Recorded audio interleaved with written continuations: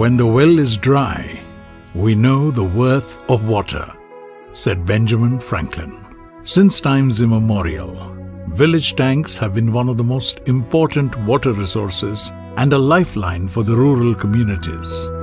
Not only the agricultural communities depend on it, but also the fishermen, potters, toddy tappers, pastoralists, fruit gatherers, and all other artisan communities directly benefit from the tank system.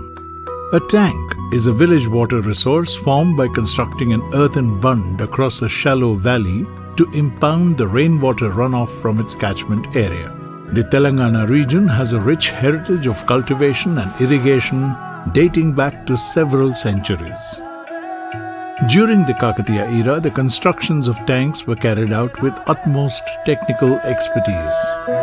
Tanks such as Ramappa, Pakhal, Lakhnavaram and Bayaram, which were built by Kakatiyas during the 12th and 13th centuries, resemble seas, and they greatly helped agriculture and overall development and prosperity of the Kakatiya kingdom.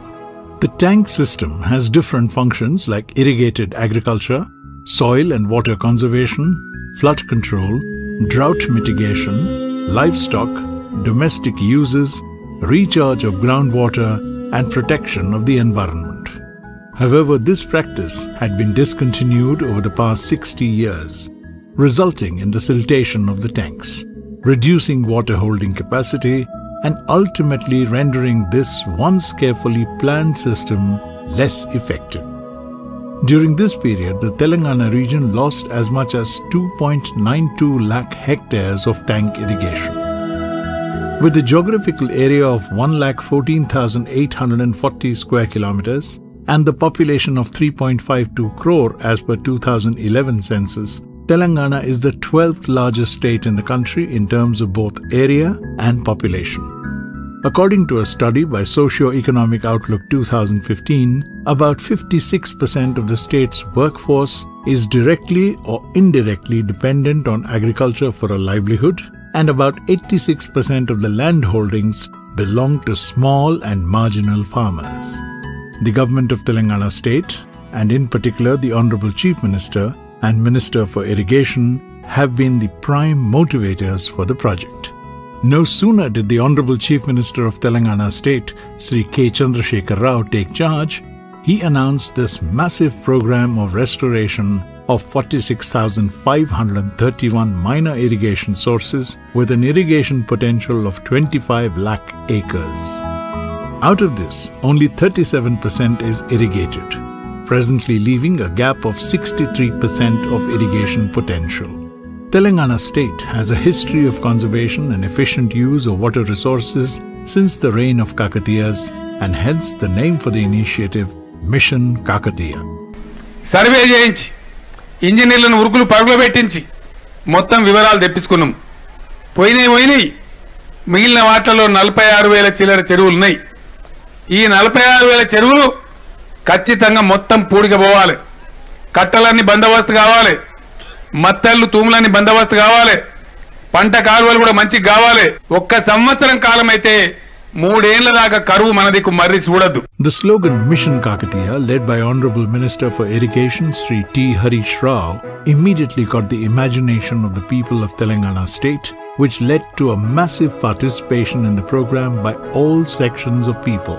Soon the plan was chalked out with the top engineers of the state, along with other stakeholders, to restore all water bodies, so as to bring the gap ICRISAT into irrigation through the following steps.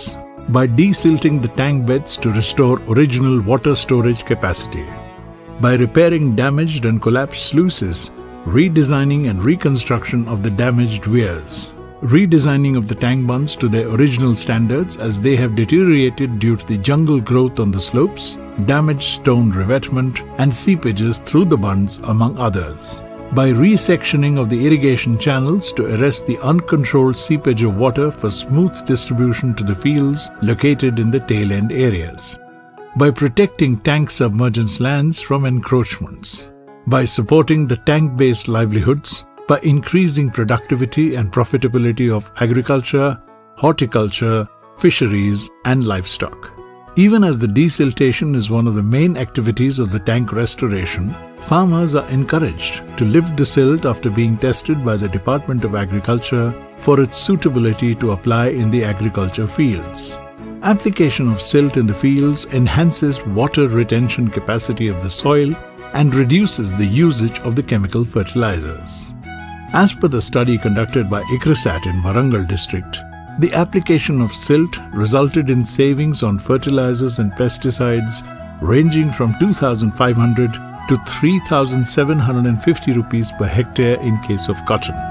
An increase in the yield of cotton was to a tune of 1,000 kilograms per hectare. ఈ చెరువు మట్టి silt పూడిక అనేది చెరువులు రైతులు పొలాలలో తోలడం వల్ల ఆ రైతులు ఆ 3 బస్తాల బదులు ఒక బస్తే దుక్కి మందు వేయాల్సి వస్తుంది. దానికి రైతుల యొక్క దిగుబడి కూడా ఎక్కువ మొత్తంలో వస్తుంది. As part of the plan, the government has planned to restore 9,306 tanks every year, with an eventual target of restoring all 46,531 tanks in 5 years in a phased manner. During 2014-15, as part of the Phase-I, about 9,000 tanks have been successfully restored. The benefits due to this restoration have also been observed. మా చెరువులో నీళ్ళు వచ్చి కాకతీయ మిషన్లు వచ్చి మాకు మంచిగా జరిగినాయి. మా పశువులకు కూడా మంచినే ఉన్నాయి. మా బావులలో కూడా ఊటలు బాగా మంచిగా దిగుతున్నాయి కూడా. The Forest Department has played a supporting role by planting trees with an income potential along the bunds of the tanks such as silver oak and toddy. The Revenue Department has closely worked with various stakeholders by undertaking clear marking of foreshore lands along the tanks. The Groundwater Department has conducted independent research on various impacts of the initiative. A dedicated website for the project has been created to ensure transparency.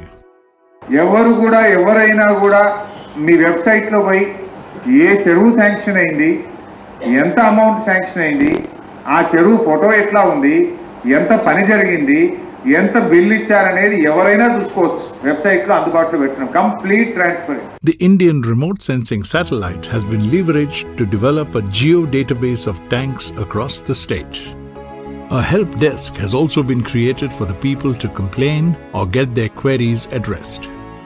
Once a tank has been identified for rejuvenation, all the details pertaining to the project such as financial information, repairs, quantity of silt to be removed are prominently displayed on the boards. Apart from monitoring the implementation of the project through the web portal, a weekly video conference is conducted by the Honorable Minister Harish Rao to personally monitor the progress of the works. If any individual or an organization wants to contribute to the mission, they can do so by registering on the official Mission Kakatiya website. A lot of people have poured in funds or adopted tanks in their villages. It has now become a people's mission. Tax exemption is being given for the donations made by NRIs. We would like to use this opportunity to show this work in our village as a model for all other villages, to see the quantity of work, the quality of work that is going on here. The success of this mission has become a case study for many organizations like IITs, BITS, NABARD, University of Chicago, and Michigan University, among others. This is probably the first of its kind initiative in the country that attempts to integrate different aspects such as livelihoods, food security, cultural, environmental, technological, institutional, and climate-resilient components into a single mission. In a few years from now, with the restoration of all 46,531 tanks to their past glory, the tanks will soon be the lifeline of Telangana state, thus empowering the rural economy and the lives of millions of people.